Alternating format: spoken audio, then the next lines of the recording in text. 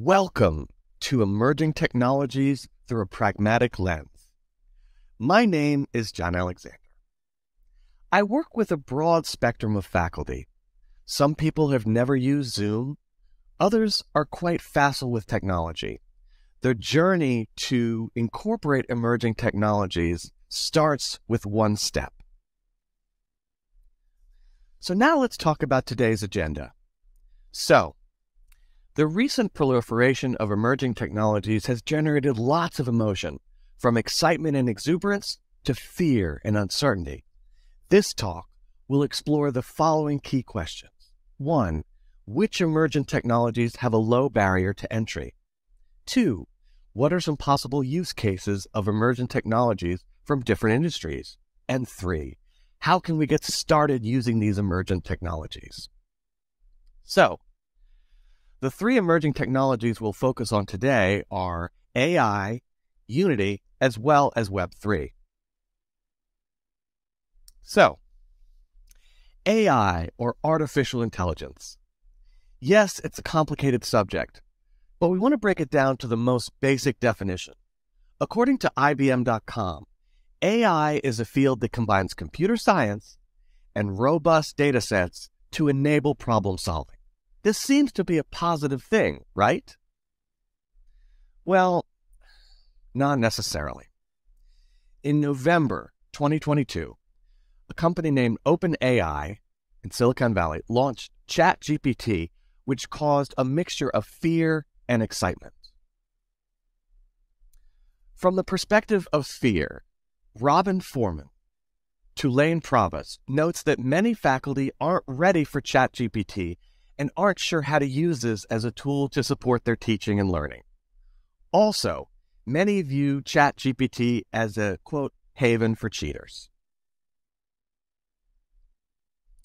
Also, AI plagiarism can be hard to prove. For example, Darren Hick, philosophy professor at Furman University, noted that word by word, text created with ChatGPT was well written.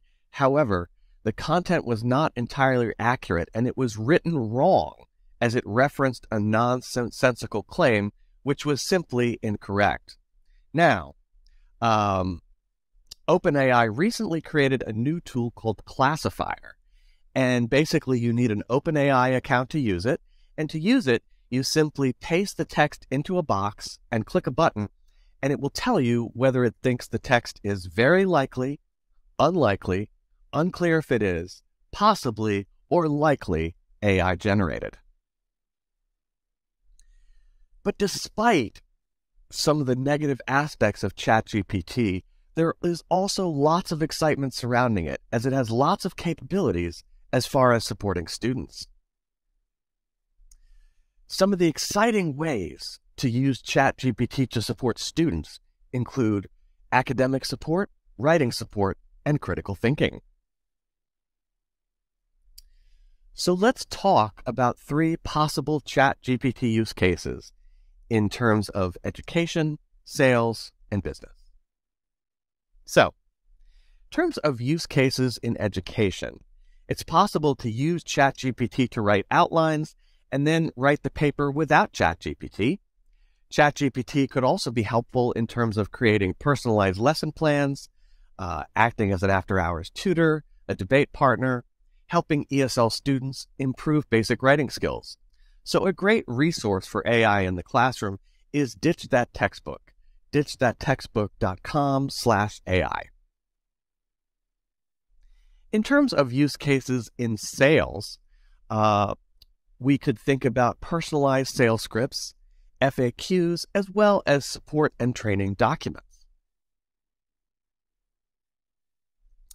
And as far as use cases in business, situations involving customer engagement as well as content generation. Okay, so you're probably thinking, how can we get started with AI in education? Because this is a critical thing, practical information. So my suggestion would be to look at the educational use cases slide I just mentioned. There's also a New York Times article. The link is here. Don't ban ChatGPT in schools. Teach with it. And there's also a link on this slide, Ethan Mollick, who is really a key opinion leader. He is a Wharton professor and AI evangelist who has actually gone so far as to include an AI policy in his syllabus, which you can see on screen. Now, our next topic is Unity. So Unity is a game engine, one of the most popular game engines, along with Unreal Engine. And a game engine is basically a software framework used to create games. So possible use cases for Unity. Again, it's useful for creating games, but also in other contexts such as film and architecture. So as far as creating games, 61% of developers use Unity, 94 of the top 100 studios use Unity, and the asset store has a wide variety of 5-star assets, all managed by Unity. From the perspective of film, we can see two examples, Coco VR and Norman's Island. Architecture, the Vancouver International Airport created a digital twin in Unity, and DPR Construction utilized it as well. So as far as getting started with Unity, I would strongly recommend that you go through Unity pathways. My journey involved me being curious about how VR games were made, so I wanted to learn Unity, so I looked up Unity pathways, which are basically, it's a free way to earn badges in Unity. So I currently am working on the Junior Programmer badge, and I earned the Unity Essentials one. And then Unity itself, the personal edition, is free. So it's basically free to learn and free to use. So that would be my suggestion, is to use the pathways. Now, Web3 is really a new way of using the internet where users are more in control of their data. So possible use cases of Web3 involve metaverse, blockchain gaming, and education. So in terms of the metaverse, imagine having one digital wallet that could account for all the different payment infrastructures all throughout the metaverse. In terms of blockchain gaming, utilizing crypto as well as NFTs as playable assets would be one use case. And certainly in terms of education, imagine a digital wallet that stores all of your educational information, as well as Web3 education platforms such as Web3 University and Odyssey. So, getting started with Web3, you can see the link on this slide is to a Web3 guide and also a link to Web3 education platforms. And so here are some resources for both AI, Unity, and Web3. So for AI, we have the New York Times article, Don't Ban ChatGPT in Schools, information from the key opinion leader, Ethan Mollick.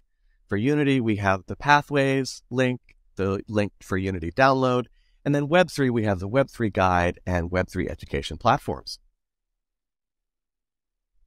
And finally, here are the references. So thank you so much. Again, it has been an honor presenting for the second time here at GatherVerse, and let me know any questions that you have. Thank you.